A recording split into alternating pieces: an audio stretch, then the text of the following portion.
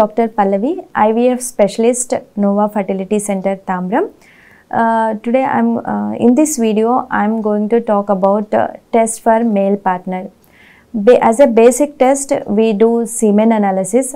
If there is any problem in the semen analysis, that is a count is less, motility is less, or morphology, depending on that we will advise some other hormonal test.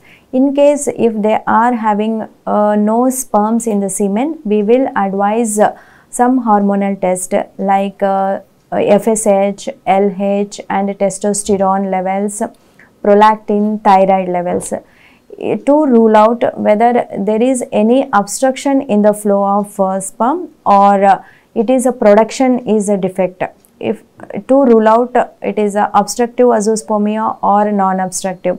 So by depending on this hormonal test, we can diagnose whether it is obstructive or non-obstructive azoospermia.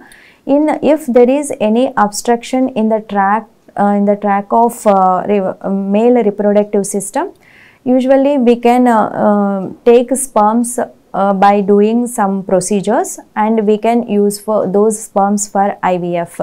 If non-obstructive azoospermia, so the production will be very less. In that particular conditions, even we can advise a testicular biopsy.